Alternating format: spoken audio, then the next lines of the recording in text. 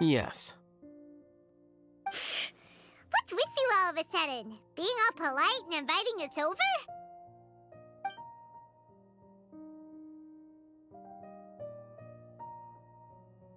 Ah, you're back.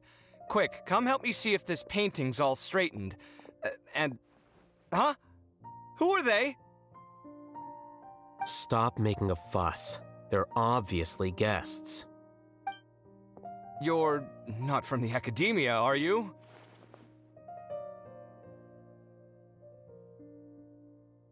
I'm unsure she's seen you before. You're that person from that time in that one place! Wait, what? How do you know me? Oh no, do people know that I live here? What? You're embarrassed only now of all times? Oh, you guys are roommates! Yes we are, but keep that to yourselves. Please, don't tell anyone else. I keep a few books on collectives and the subconscious here at home. I'll get them. You all chat in the meantime. Hey! You're leaving just like that? What's the deal, ALHAITHAM?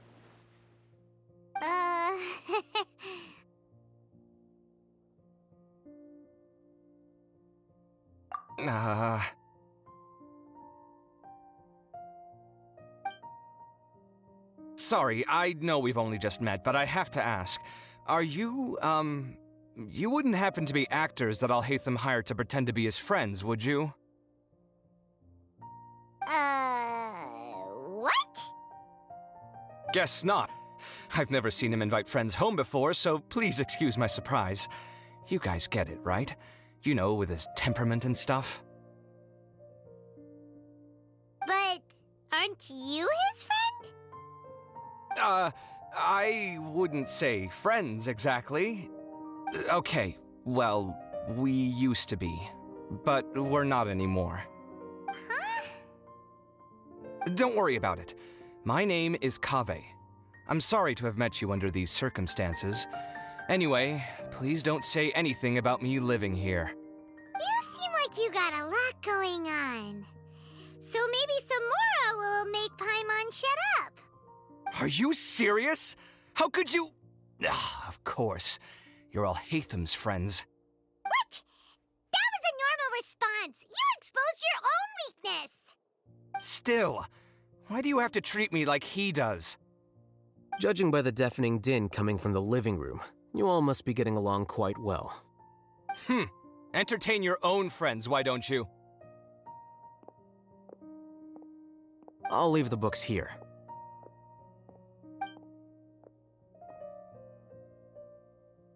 Paimon's dizzy from reading. This is way too complicated. Why don't we just ask questions instead?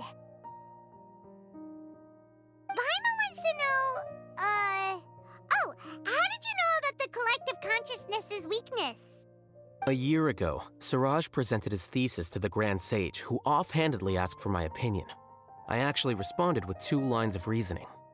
The first, as I've already said, was that his research was on human evolution, a subject prohibited by the academia.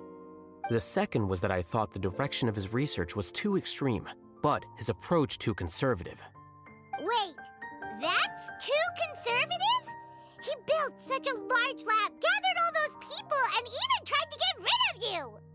One way to stabilize a collective consciousness is to remove the test subject's humanity altogether.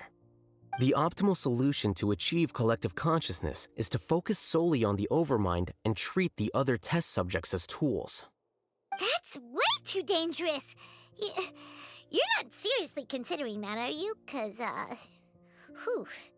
I'm merely stating the facts. If Siraj had done that, I would have felt his work to be just as senseless. It's impossible for any species to evolve overnight, and humans without their humanity cannot be called humans. That's why the academia prohibited research into human evolution. Most research of this kind tends to run contrary to evolution. Huh. Paimon gets it now. Ha! That's rich coming from you. If humans aren't humans without their humanity, then you'll probably evolve into some other species in another decade, I wager. What about you? Are you going to devolve into a fungus? At least I'd be a fungus with empathy. Sorry for eavesdropping, but what happened to you guys? Are you in trouble? Sort of. We encountered a strange researcher that had it out for us. Are you all okay? Huh. So that's how things went. Such is life. If only he'd known, ALHAITHAM could have stayed indoors today, and the whole thing could have been avoided, right? Plus, he could have helped me with the housework for once. See those books? They've been sitting there waiting for someone to sort through them for an age. If you're not gonna read them, tidy them away. They don't belong there.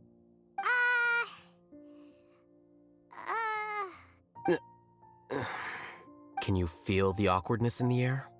I hope you're aware of your lack of conversational skills. Oh, so the pot's calling the kettle black, is he? Well, having said all that, are you okay? I'm doing quite well. Much better than that painting you're trying to hang on the wall. You don't understand anything. Stop criticizing my taste in decoration.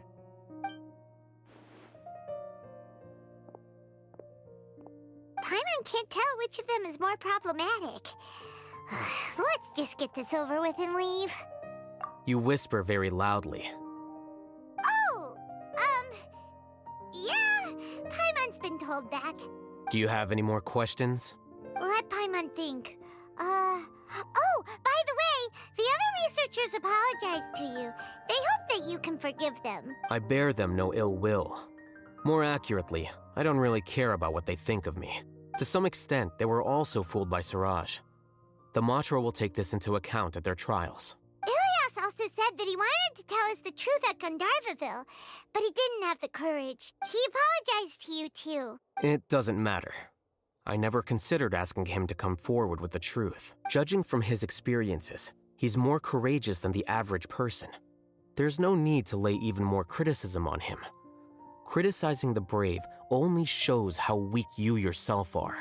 I'm going for dinner in 10 minutes, so I'll field one last question. Paimon doesn't have any more questions. How about you? Oh, yeah, that's a good question. You only started investigating with the Matra at the Academia because you were interested in something, right? But after meeting Siraj, it didn't seem like you were interested in him or his experiment. I had no interest in him personally, but I was curious as to why so many people were willing to form a collective consciousness with him. I now understand the reason. Correct. The fall of the sages and the shutdown of the Akasha terminals deeply affected the Academia. The fact that Siraj's project attracted so much interest despite not being approved speaks to the lack of research projects as of late. As the acting Grand Sage, I'll have to figure something out. In addition, what happened to Ilias is worth our attention. Reporting academic fraud was the right thing to do. He didn't deserve the outcome that he had received. Paimon understands now. Oh, you're pretty serious when it comes to work, huh? I think minimum viable seriousness is a more apt description. I'll do my best to take care of this mess until my resignation is approved. Wait, your resignation? Yes. I've already submitted my resignation to the Academia. Soon, I'll resign as the acting Grand Sage and go back to being its scribe. I don't think Siraj knew about that. If he had waited just a few more days before acting, I would have already resigned. What he'd do then wouldn't have been any concern of mine.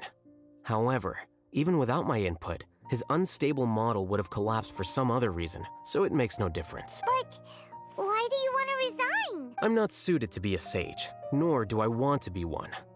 The official process to select the new sages is already underway, but this process is long and takes far too much time. If I serve as acting Grand Sage for too long, the position might become permanent. That would be troublesome. This job isn't something I want to spend the rest of my life doing. It's important to keep your priorities straight. Well, it's about time. You two should grab some dinner as well. Oh, now that you say that, Paimon's kinda hungry. See ya! We're gonna grab some yummies! See ya.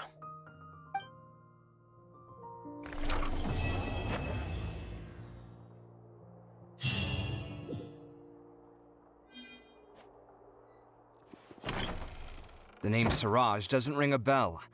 Was he in your class?